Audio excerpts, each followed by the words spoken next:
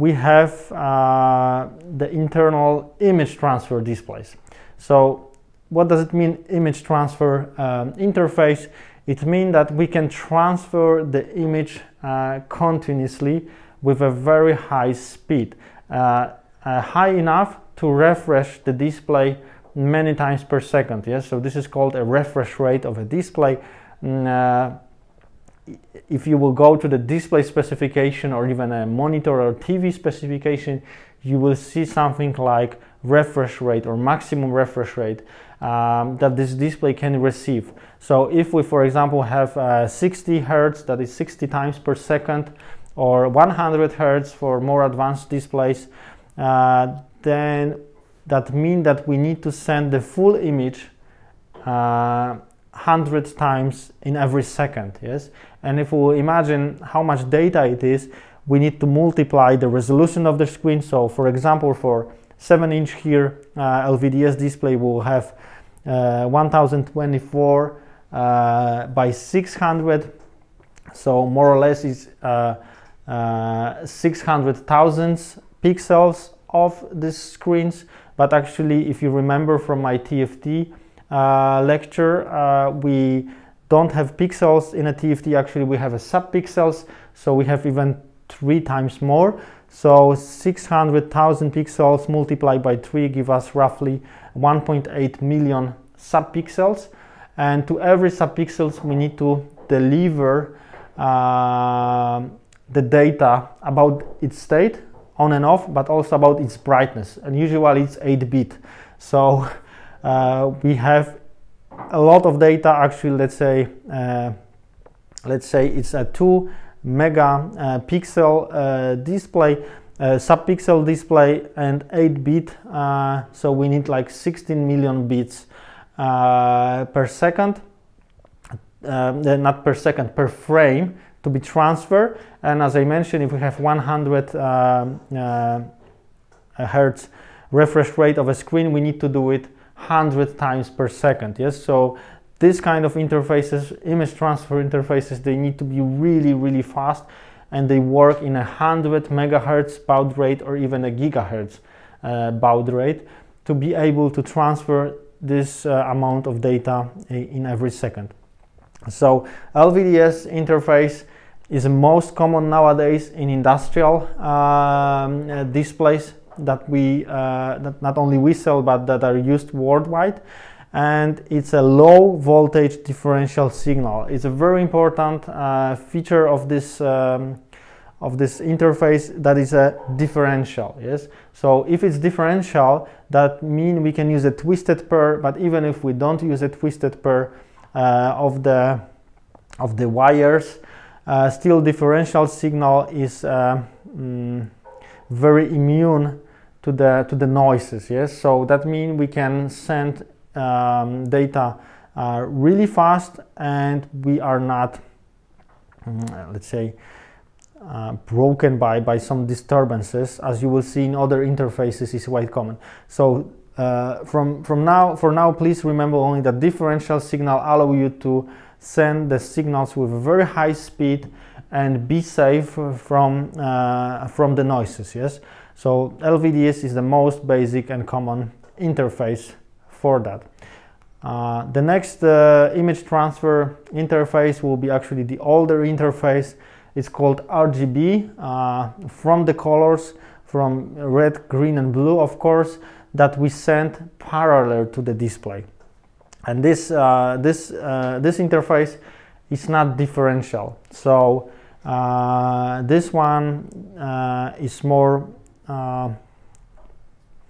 it's easier to disturb with the noises, RGB display than LVDS, and also you cannot go too high with the speed of this in this interface. So LVDS is a serial interface, RGB is a parallel interface, but it's not differential. It's the biggest difference is that it's not differential. So as you see, we send all the data all the time, but we send every bit in a separate line without the pair of the bits like it is in the LVDS signal.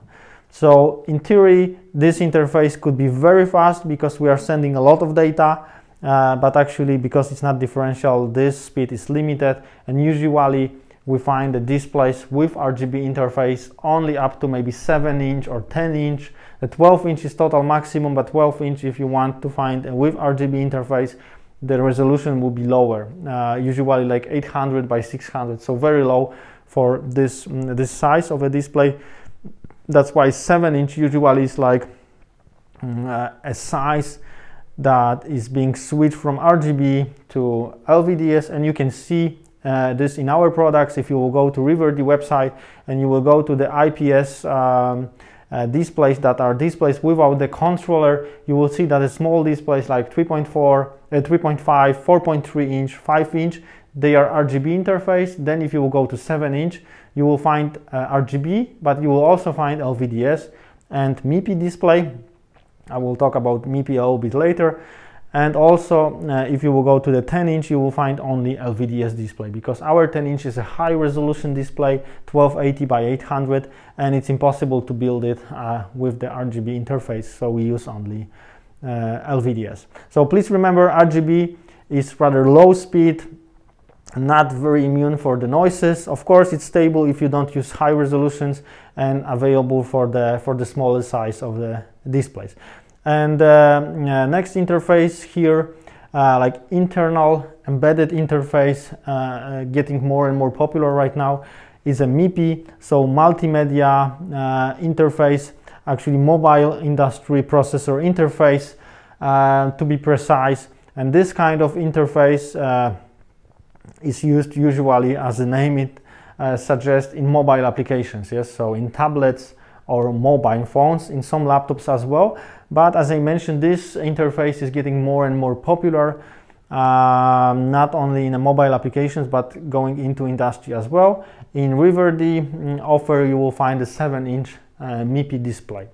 But be careful with the MIPI displays on the market, because many of them come from the mobile phones or tablet market, and then the glass availability, the TFT glass, may not be stable. Yes, so please double check what you are buying, because the display with the MIPI that you will buy nowadays may be phased out pretty soon, when the mobile phone built on that will be phased out as well. So this market change really fast, like every 6 months or every year. So if you will buy 7-inch Riverdi display with the MIPI, you are safe, because this is industrial display. That's why we have very limited number of MIPI displays, just one now, and planning maybe 2 more, because we want to be sure that what we have on our website is always available for a very long time. Yes, longevity is one of our core values. We don't want to deliver anything that will not be supporting maybe 3 or 5 years later, because we know many of our customers are building industrial devices or medical or military devices, and they expect the displays to be available very long. But MIPI is a very important and growing interface in a display field. Then we have a V/1 interface. It's not very common. It's a very high speed interface, also LVDS kind of interface like MIPI, so low voltage differential signal. But V/1 is usually used in a high resolution screens, in a large screens. Yes, so if you will buy, for example, 55-inch or larger 4K TV right now, probably interface inside will be the V/1, the embedded interface. Yes, so V/1, very fast interface for a high bandwidth, so with the high refresh rate and high resolution displays, as I mentioned, usually 4K and above displays. Then we have embedded display port display, so eDP in short. We call it like a new LVDS, because many new industrial displays are coming with the eDP. If you will go through industrial manufacturers of the TFTs, you will see that there are more and more models available with the eDP, and eDP is a native interface that you can find in some of the new processors, yes, like Intel or ARM based processors. They may have already embedded DisplayPort as a native display interface. That means you don't need anything extra to connect display to the processor, so it makes the cost down. Yes, so we have a processors on the market, so we need a displays on the market with embedded DisplayPort. And I would say that many tablets, laptops, I'm sorry, right now, or monitors, they are using embedded DisplayPort as an internal interface instead of LVDS, but LVDS is still popular, and I would say that in industrial displays is the most popular. It's kind of LVDS display because all of them, and that is a MIPI, Vx1 or eDP, they are variation of LVDS. Of course, the protocol are different, the signals are a little bit different. So for example, for eDP we can have lower noises or like reduction of power, etc. Yes, so all of them have some advantages over regular LVDS, but all of them are actually LVDS type. Yes.